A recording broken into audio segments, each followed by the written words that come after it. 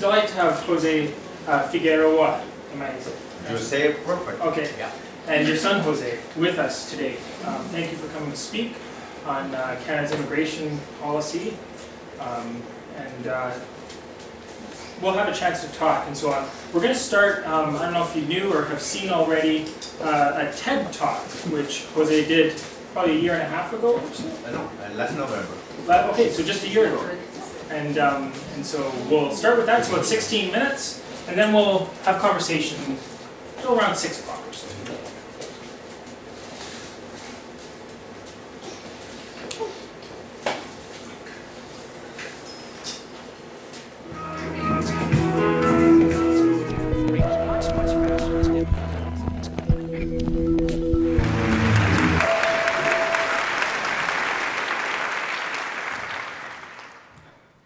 Well, I think that right now I am under a big pressure right now because about this talk, the life of my family is at stake and the life of many other people. And I gotta do the same, so I am not a professional speaker, so please bear with me. My name is Jose Figueroa. I am from El Salvador. Every country has the right, and I would say not only the right, but the obligation to respect to defend their citizens against terrorism. But at the same time, I would say they have the obligation to respect innocent people that are being characterized as terrorists. Thank you, Pastor. Well, I think that still the effect of that speech, I still feel it. And you know, at that time, my feelings were, I had to hide so much of my feelings because for over 2 years, they have been kind of being on their way to send a clear message.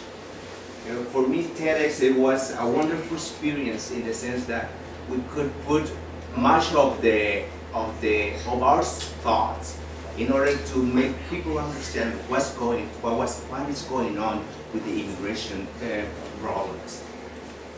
For over 2 years now, this has been only on the children of my family.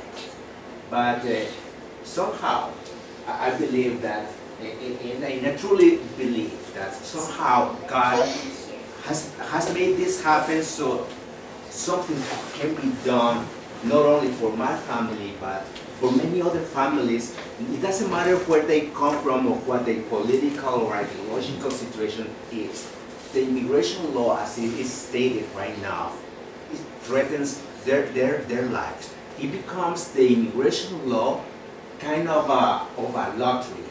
It will depend who is assessing an immigration file, a CBSA, who are in charge of those, so that the chances of an immigrant to stay here in Canada will depend on one person. If that person has some biased information about the political or social situation in a particular country, those will be the chances of somebody, and that is wrong. So I just wanted to make this a little bit like this, but I think that we would work better if we can. You just saw the video, and I think that it explains it broadly, but there's so much information that needs to be shared, and we need to get the community together. We have been going, trying to join people from different churches. Even when we were in Montreal, in Toronto, I met some people from the and they provided us with so much information on this situation, and we have been gathering information from people from different denominations, and we want just to share and hear your opinions and see what we can do together. In January 2011, we launched the We Are Jose campaign. You will see this. this flag.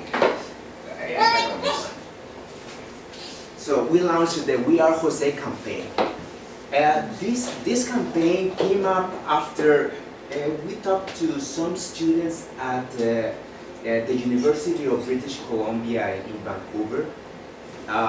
We spoke about the issues with immigration. At that time we didn't know so much, but little by little we have been gathering so much information.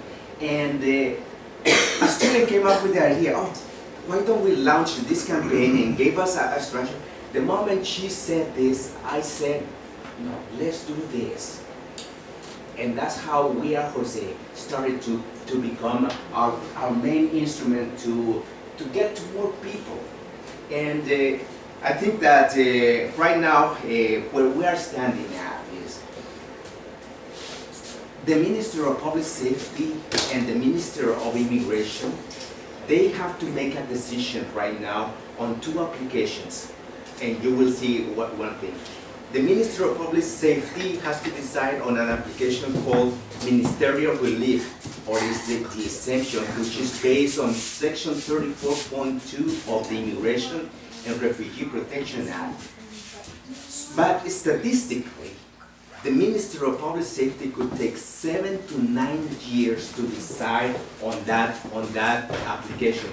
And so far, they have been just dragging their feet into making a decision on that.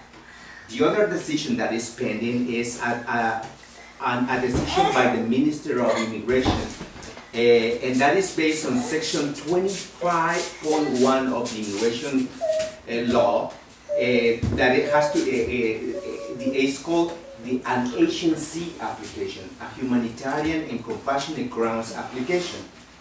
And that was approved in principle in the year 2004. What that meant is that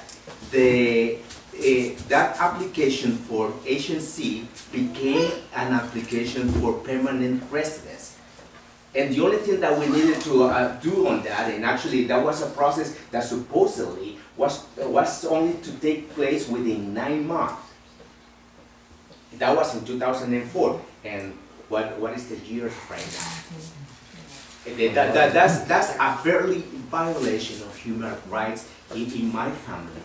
At that time, when we applied for that application, that had cost us over $5,000 to present that application.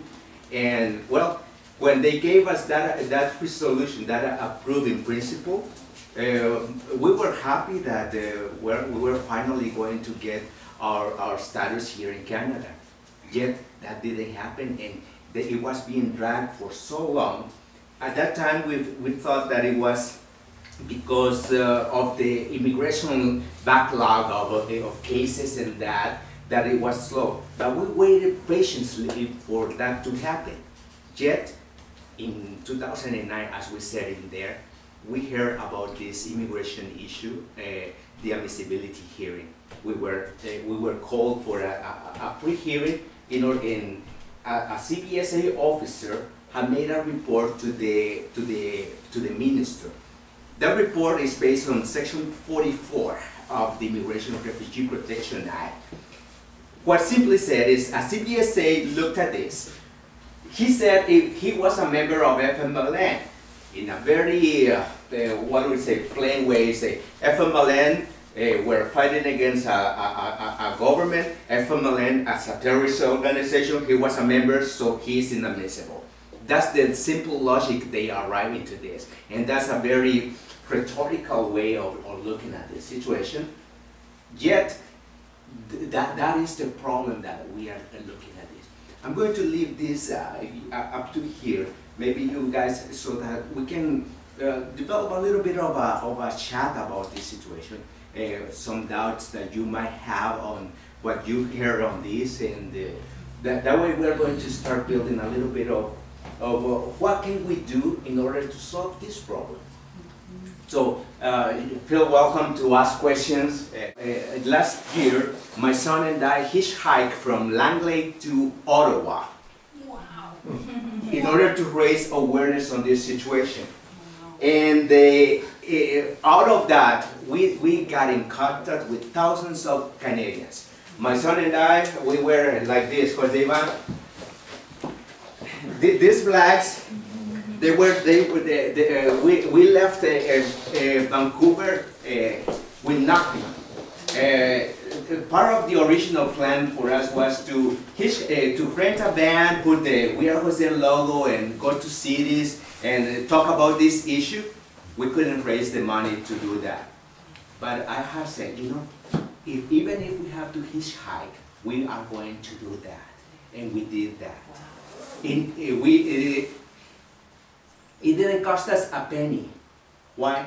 Because people that we encounter on the road, they heard our story and they understood and they helped us to move from city to city. They even provided us with a place to stay for the trip. I'm gonna come stand And over then there. you take out this one too. Oh, yeah. Oh, you're so fancy.